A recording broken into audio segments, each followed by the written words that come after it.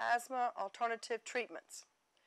First of all, it's most important to have a proper diagnosis from a licensed medical physician, whether it's a family practitioner or a pulmonologist, a doctor that is practicing in lung diseases.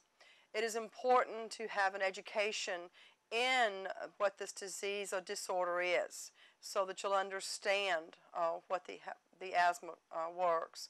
It's also important to know how the allergic reactions occur. Perhaps just knowing what triggers the asthma. Breathing exercises will help. It's an alternative to a lot, perhaps other treatments.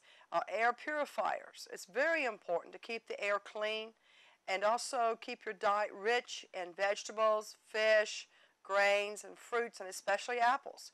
For some reason, apples has been proven that you have less attacks if you eat apples regularly.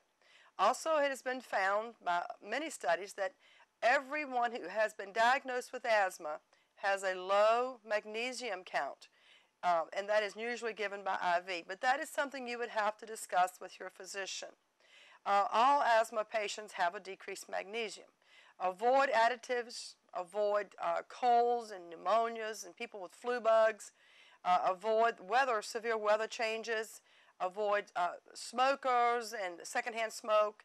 And also get a diagnosis that's early so you'll know what you're dealing with, so you'll know how to make things that be more applicable to your disorder in treating your asthma.